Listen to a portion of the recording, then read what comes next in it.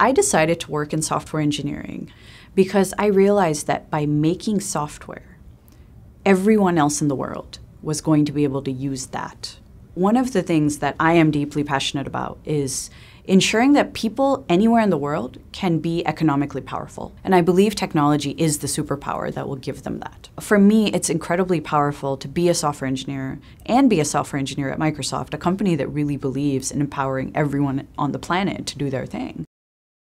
Imagine that in the future, every house will have a smart door, and the smart door automatically closes behind you. And when you go up to the door, there's a sensor that recognizes your face and knows that you live there. This is the Internet of Things, taking things in your life and putting a chip, just like the chip that's inside computers, into these objects to behave intelligently.